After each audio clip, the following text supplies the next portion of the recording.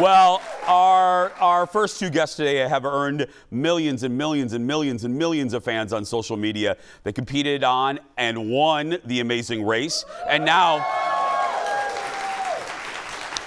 they've written a book about the challenges and the gifts of ADHD. Take a look. We need to focus and do the one thing that we're supposed to do. But there are so many other things we can do. Like what? Like figure out how to play the theme to Titanic on the recorder. Well, how long do you think that would... Whoa, that's pretty good. How did we figure that out so fast? Yeah, remember, we're sort of a genius because of this. Yeah, but for like Really random things. That's right. That's Penn Holderness. He and his amazing wife, Kim, have a new book out called ADHD is Awesome, a guide to mostly thriving with ADHD. Audience, give it up for Penn and Kim, everybody. Hi, guys. Hi. How you doing? We're doing great. Thanks for having us. I don't need those cards. Oh, I heard a rumor you guys were at Target Center last night for Game 5 at the We were. sorry Timberwolves, but yeah. Fills the room. Yeah, I know. We enjoyed the cheese curds. Yeah. Thank you. Yeah, they're really good. But you guys had an observation about us as people. So they were down by 36, and everyone was being so nice. They're like, oh, they're trying so hard. They were. You know what? I'm eating a burger, and this lady goes, "I'm so sorry you're eating, but do you mind standing up?" I'm like, people are so polite. Yeah. Even We in the are. face of Yeah. We total are. You disaster. are nice people. I mean, we'll talk about you moments later, but I mean, we are nice in the moment. Yeah.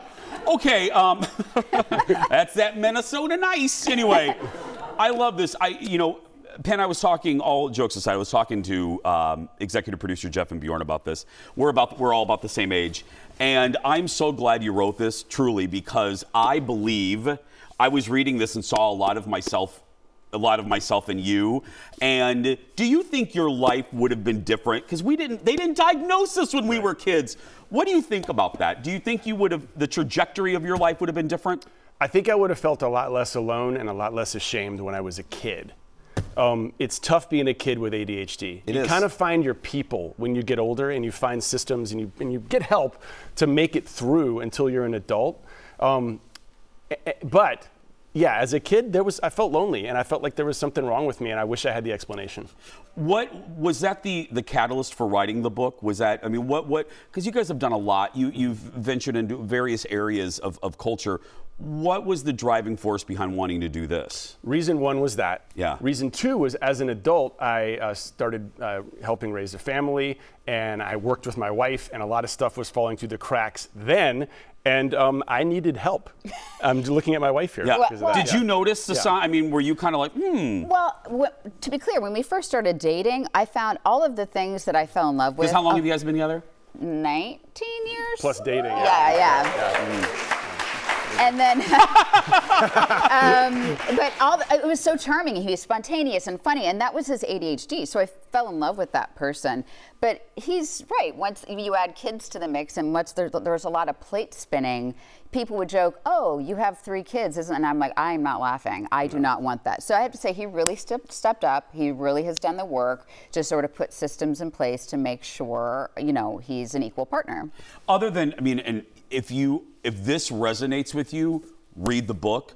But for the people watching, because I know there's people watching that will connect with this like I did, what's one thing that you can tell them right now in this short TV segment that you want them to get out of this? Sure. So the part of your brain that causes you to sometimes get fixated on things, wander a little bit, not be able to finish conversations, that same part of your brain is what makes you incredibly creative, could make you someone who invents something that no one else has ever invented, because that wandering is how you create. I mean, your creative director at this show, Burke, introduced himself to me as the guy who writes all these really funny promos for your show.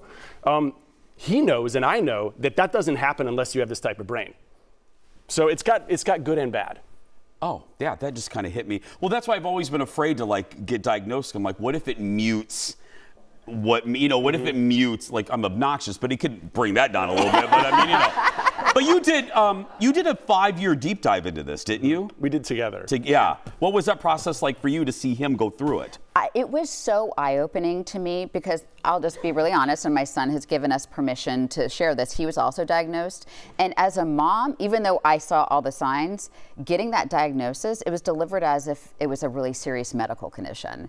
And so it was like a punch in the gut. And then we started to really uncover all of the gifts, not toxic positivity. It's still very hard. But once you kind of get those systems in place, we now see the gift. So honestly, that research changed everything for me. Did it? I can imagine for you, was it like a series of questions in front of your face floating in the air that you suddenly had answered? Why was he doing this in 97? 100%. Why was he doing this?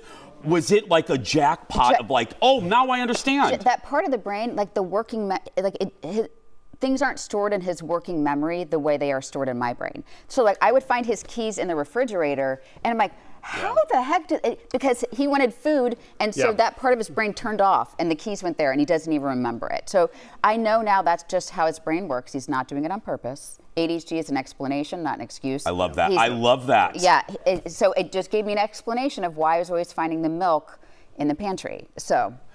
Did it hit you, because it hits me, where you'll get very excited about a project? You're smiling because you know where I'm going. You'll get very excited about a project. You work on it for like 2 really exciting hours, and then you're like, Letterman's on. You know what I mean? It's like, gonna go watch Oprah. Does that resonate with you? Yeah, so the ADHD brain is like an open air concert where like it's like Coachella. Like everybody gets in, there's weather, there's wind. The neurotypical brain is like a VIP room with a bouncer. Like that's your executive functioning. It says, like, and look, some people like those places. Yeah. But this can come in, this can come in, this can stay out. There's a lot of half-finished products. A lot of ladders left in the living room. A lot of like wet paint brushes left outside. It's also the ability. I'm sorry to be the eternal optimist, but it's always it's also the ability to discover so many things. You moving on to that other thing, you just discovered something new. Yeah. And you're just hoping that you'll eventually fit. I'm hoping. You're hoping that, Okay, we have so much more to talk about the amazing race. I consider you the first family of viralness. That's not even a word, I don't think. I mean, they're not viral. They don't have viruses. Contagious. You know what I mean? Yeah. Okay. More with the fam when we come back. Back in a moment, everybody. Do you hear that couple fighting over there? When I'm married, I'm not going to let little things bother me. Do you always breathe like that? It's a lot. It's very... It is hard to concentrate on my book with you breathing. Do you want to go sleep in the other room again? A lot of happy couples sleep in separate rooms. When I'm married, my husband and I will... Yep. I agree with that one. More with Penn Kim Holderness. The first family of online viralness. How did you guys meet? In a bar. Well, we both. It's a great place to meet people. We were both, I knew you were my people. We were both working in local news in Truth, and local news gets out, after the 11 o'clock news. And so we were working at opposite stations. We met in a bar afterwards. Oh, you were competitors. We were. Okay, let me move. There's just so much to get to, so I want to dive into more deeper, but we don't have time. Okay, let me skip to the next thing, and that is, when did you guys know? Because I really do consider you the first family of viral hits.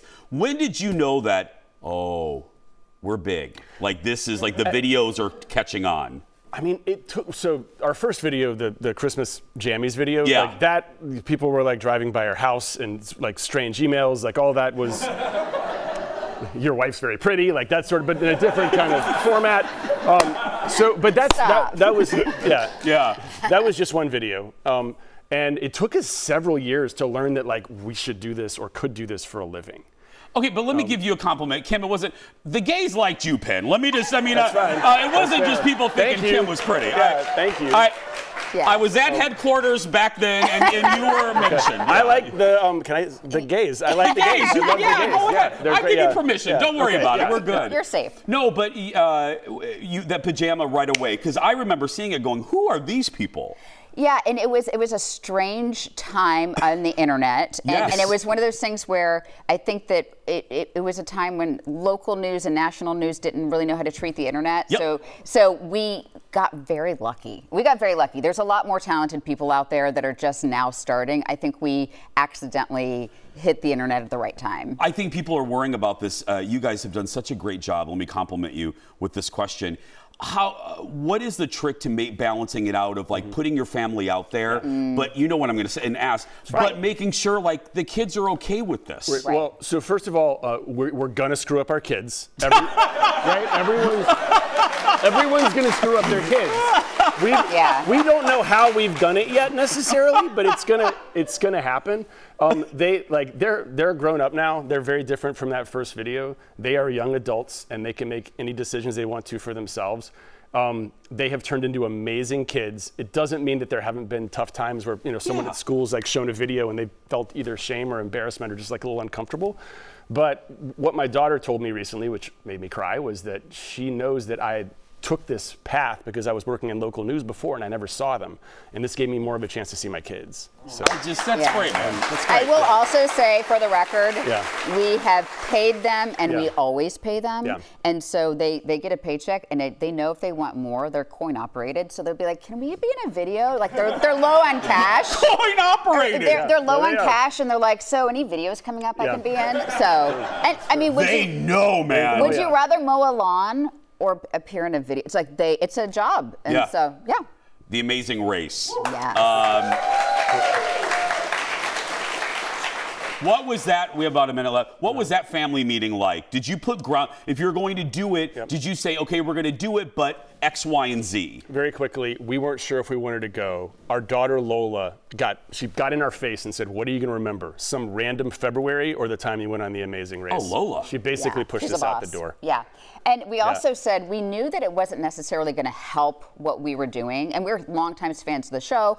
It's our favorite show. We love it so much. We wanted that life experience. We knew it wasn't going to we didn't do it to help what we were doing, but we knew it could hurt us if we behaved poorly. So we were very, very careful of how we treated each other. That's how we are in real life. Yeah. But we knew that the people who fight and bicker it's not a good look. So we were very, careful. I take this as the compliment that I mean it as. 10 years of this show, and I can always tell when there's a great guest when I know I could fill the entire hour talking to them. You two are on that list now. You guys are fantastic. I really appreciate it. The book, ADHD is awesome. Give it up for Penn and Kim, everybody. They have a book signing at the Mall of America. Yes, today. It's happening at 4 o'clock if you're here in the Twin Cities area in the Rotunda. Stephanie Hansen, when we come back. Back in a moment, everybody.